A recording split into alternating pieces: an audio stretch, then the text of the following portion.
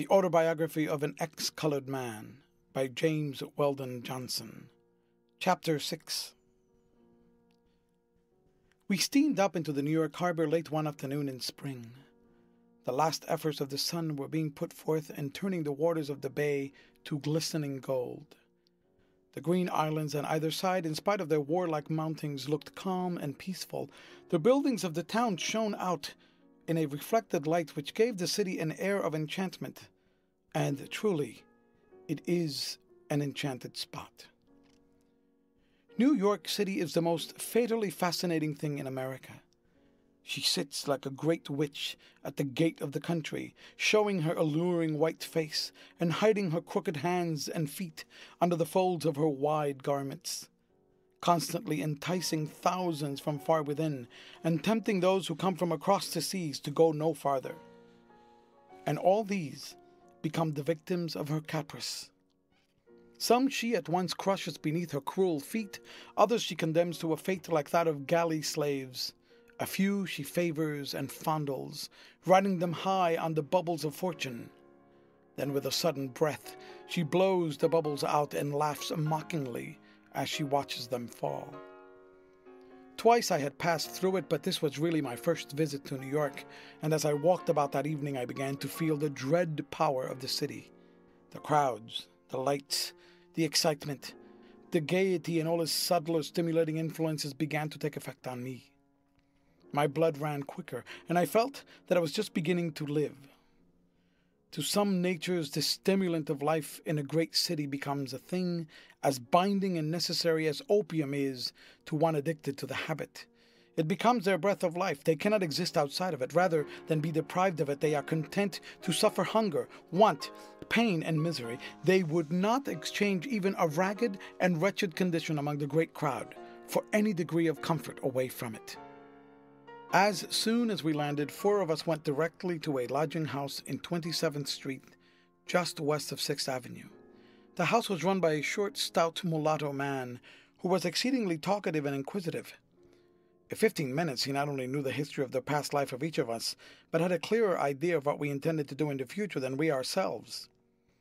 He sought this information so much with an air of being very particular as to whom he admitted into his house, that we tremblingly answered every question that he asked. When we had become located, we went out and got supper, then walked around until about 10 o'clock. At that hour, we met a couple of young fellows who lived in New York and were known to one of the members of our party. It was suggested we go to a certain place which was known by the proprietor's name. We turned into one of the cross streets and mounted the stoop of a house in about the middle of a block between 6th and 7th Avenues. One of the young men whom we had met rang a bell, and a man on the inside cracked the door a couple of inches, then opened it and let us in. We found ourselves in the hallway of what had once been a residence. The front parlor had been converted into a bar, and a half a dozen or so well-dressed men were in the room. We went in, and after a general introduction, had several rounds of beer. In the back parlor, a crowd was sitting and standing around the walls of the room watching an exciting and noisy game of pool. I walked back and joined this crowd to watch the game and principally to get away from the drinking party. The game was really interesting, the players being quite expert, and the excitement was heightened by the bets which were being made on the result. At times the antics and remarks of both players and spectators were amusing. When at a critical point a player missed a shot, he was deluged by those financially interested in his making it with a flood of epithets synonymous to chump, while from the others he would be jeered by such remarks as, "Nigger, that cue ain't no hoe handle." I noticed that among this class of colored men the word nigger was freely used in about the same sense as the word fellow, and sometimes as a term of almost endearment. But I soon learned that its use was positively and absolutely prohibited to white men. I stood watching this pool game until I was called by my friends who were still in the bar room to go upstairs. On the second floor there were 2 large rooms. From the hall I looked into one out on the front. There was a large round table in the center at which 5 or 6 men were seated playing poker. The air and conduct here were greatly in contrast to what I had just seen in the pool room. These men were evidently the aristocrats of the place. They were, well, perhaps a bit flashily dressed, and spoke in low modulated voices, frequently using the word gentleman. In fact, they seemed to be practicing a sort of Chesterfieldian politeness toward each other. I was watching these men with a great deal of interest and some degree of admiration when I was again called by the members of our party, and I followed them onto the back room. There was a doorkeeper at this room, and we were admitted only after inspection. When we got inside, I saw a crowd of men of all ages and kinds grouped about an old billiard table, regarding some of whom, in supposing them to be white, I made no mistake. At first I did not know what these men were doing.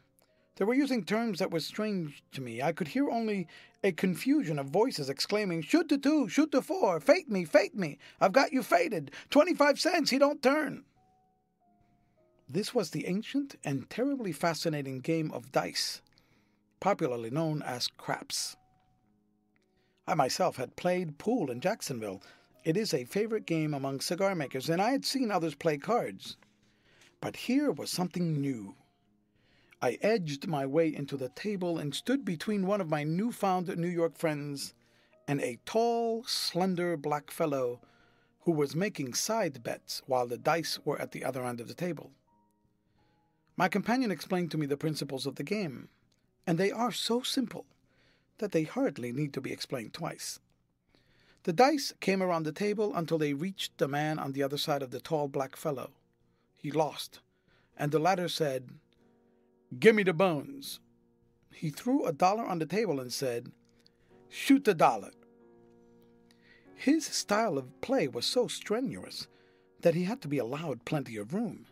He shook the dice high above his head, and each time he threw them on the table, he emitted a grunt such as men give when they are putting forth physical exertion with a rhythmic regularity. He frequently whirled completely around on his heels, throwing the dice the entire length of the table and talking to them as though they were trained animals. He appealed to them in short sing-song phrases. "Come, dice," he would say, "little Phoebe, little Joe, way down yonder in the cornfield." Whether these mystic incantations were efficacious or not, I could not say, but at any rate his luck was great, and he had what gamblers term nerve. "Shoot the dollar, shoot the 2, shoot the 4, shoot the 8, came from his lips as quickly as the dice turned to his advantage. My companion asked me if I'd ever played. I told him no. He said that I ought to try my luck, that everybody won at first. The tall man at my side was waving his arms in the air, exclaiming, "Shoot the 16! Shoot the 16! Fate me!" Whether it was my companion's suggestion or some latent daredevil strain in my blood, which suddenly sprang into activity, I do not know, but with a thrill of excitement which went through my whole body, I threw a $20 bill on the table and said in a trembling voice, "I fate you." I could feel that I had gained the attention and respect of everybody in the room. Every eye was fixed on me, and the widespread question, "Who is he?" went around. This was gratifying to a certain sense of vanity of which I have never been able to rid myself, and I felt that it was worth the money even if I lost. The tall man, with a whirl on his heels and a double grunt, threw the dice. 4 was the number which turned up. This is considered a hard point to make. He redoubled his contortions and his grunts and his pleading to the dice, but on his third and fourth throw the fateful 7 turned up, and I had won. My companion and all my friends shouted to me to follow up my luck. The fever was on me. I seized the dice. My hands were so hot that the bits of bone felt like pieces of ice. I shouted as loudly as I could, "Shoot it all!" But the blood was tingling so about my ears that I could not hear my own voice. I was soon fated. I threw the dice. 7. I had won. "Shoot it all!" I cried again. There was a pause. The stake was more than one man cared to or could cover. I was finally fated by several men taking a part of it. Then I threw the dice again. 7! I had won! "Shoot it all!" I shouted excitedly. After a short delay, I was fated. Again I rolled the dice. 11. Again I had won. My friends now surrounded me and, much against my inclination, forced me to take down all the money except $5. I threw my luck once more and threw some small point, which I failed to make, and the dice passed on to the next man.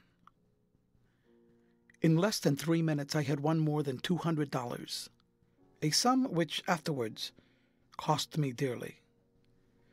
I was the hero of the moment and was soon surrounded by a group of men who expressed admiration for my nerve and predicted for me a brilliant future as a gambler. Although at the time I had no thought of becoming a gambler, I felt proud of my success. I felt a bit ashamed, too, that I had allowed my friends to persuade me to take down my money so soon.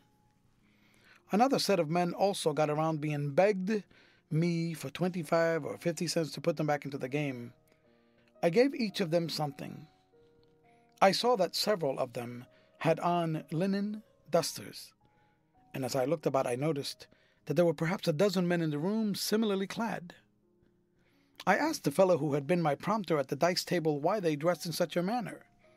He told me that men who had lost all the money and jewelry they possessed, frequently in an effort to recoup their losses, would gamble away their outer clothing and even their shoes, and that the proprietor kept on hand a supply of linen dusters for all who were so unfortunate.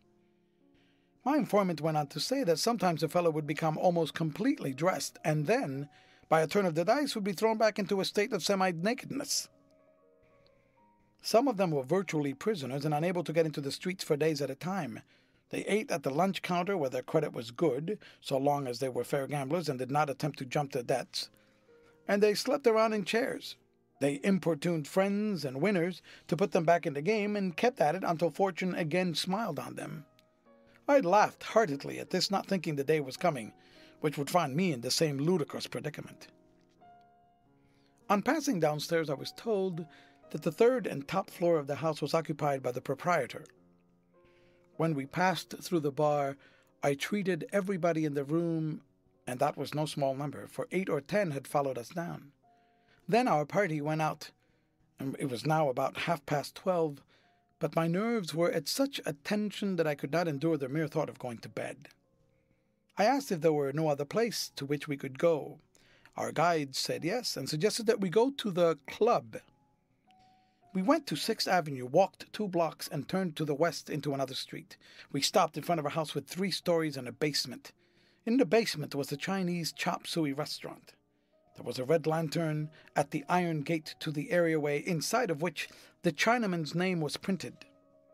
We went up the steps of the stoop, rang the bell, and were admitted without any delay. From the outside, the house bore a rather gloomy aspect, the windows being absolutely dark, but within it was a veritable house of mirth. When we had passed through a small vestibule and reached the hallway, we heard mingled sounds of music and laughter, the clink of glasses and the pop of bottles. We went into the main room, and I was little prepared for what I saw. The brilliancy of the place, the display of diamond rings, scarf pins, earrings, and breast pins, the big rolls of money that were brought into evidence when drinks were paid for, and the air of gaiety that pervaded all completely dazzled and dazed me. I felt positively giddy, and it was several minutes before I was able to make any clear and definite observations. We at length secured places at a table in a corner of the room, and as soon as we could attract the attention of one of the busy waiters, ordered a round of drinks. When I had somewhat collected my senses, I realized that in a large back room into which the main room opened, there was a young fellow singing a song, accompanied on the piano by a short, thick-set dark man. Between each verse he did some dance steps, which brought forth great applause and a shower of small coins at his feet. After the singer had responded to a rousing encore, the stout man at the piano began to run his fingers up and down the keyboard. This he did in a manner which indicated that he was a master of a good deal of technique. Then he began to play. And such playing. I stopped talking to listen. It was music of a kind I had never heard before. It was music that demanded physical response, patting of the feet, drumming of the fingers, or nodding of the head in time with the beat. The barbaric harmonies, the audacious resolutions, often consisting of an abrupt jump from one key to another, the intricate rhythms in which the accents fell in the most unexpected places, but in which the beat was never lost, produced a most curious effect. And, too, the player. The dexterity of his left hand in making rapid octave runs and jumps was little short of marvelous, and with his right hand he frequently swept half the keyboard with clean-cut chromatics, which he fitted in so nicely as never to fail to arouse in his listeners a sort of pleasant surprise at the accomplishment of the feat. This was ragtime music, then a novelty in New York, and just growing to be a rage which has not yet subsided. It was originated in the questionable resorts about Memphis and St. Louis by Negro piano players who knew no more of the theory of music than they did of the theory of the universe, but were guided by natural musical instinct and talent. It made its way to Chicago, where it was popular some time before it reached New York. These players often improvised crude and at times vulgar words to fit the melodies. This was the beginning of the ragtime song. Several of these improvisations were taken down by white men, the words slightly altered and published under the names of the arrangers. They sprang into immediate popularity and earned small fortunes of which the Negro originators got only a few dollars. But I've learned that since that time, a number of colored men of not only musical talent but training are writing out their own melodies and words and reaping the reward of their work. I have learned also that they have a large number of white imitators and adulterators. American musicians, instead of investigating ragtime, attempt to ignore it or dismiss it with a contemptuous word. But that has always been the course of scholasticism in every branch of art. Whatever new thing the people like is pooh-poohed. Whatever is popular is spoken of as not worth the while. The fact is, nothing great or enduring, especially in music, has ever sprung full-fledged and unprecedented from the brain of any master. The best that he gives to the world he gathers from the hearts of the people and runs it through the alembic of his genius. In spite of the bans which musicians and music teachers have placed upon it, the people still demand and enjoy ragtime. One thing cannot be denied. It is music which possesses at least one strong element of greatness. It appeals universally. Not only the American, but the English, the French, and even the German people find delight in it. In fact, there's not a corner of the civilized world in which it is not known. And this proves its originality, for if it were an imitation, the people of Europe, anyhow, would not have found it a novelty. Anyone who doubts that there is a peculiar, heel-tickling, smile-provoking, joy-awakening charm in ragtime needs only to hear a skillful performer play the genuine article to be convinced. I believe that it has its place as well as the music which draws from us sighs and tears. I became so interested in both the music and the player that I left the table where I was sitting and made my way through the hall into the back room, where I could see as well as hear. I talked to the piano player between the musical numbers and found out that he was just a natural musician, never having taken a lesson in his life. Not only could he play almost anything he heard, but could accompany singers in songs he had never heard. He had by ear alone composed some pieces, several of which he played over for me. Each of them was properly proportioned and balanced. I began to wonder what this man with such a lavish natural endowment would have done if he had been trained. Perhaps he wouldn't have done anything at all. He might have become at best a mediocre imitator of the great masters in what they have already done to a finish, or one of the modern innovators who strive after originality by seeing how cleverly they can dodge about through the rules of harmony, and at the same time avoid melody. It is certain that he would not have been so delightful as he was in ragtime. I sat by watching and listening to this man until I was dragged away by my friends. The place was now almost deserted. Only a few stragglers hung on, and they were all the worse for drink. My friends were well up in this class. We passed into the street. The lamps were pale against the sky. Day was just breaking. We went home and got into bed. I fell into a fitful sort of sleep, with ragtime music ringing continually in my ears.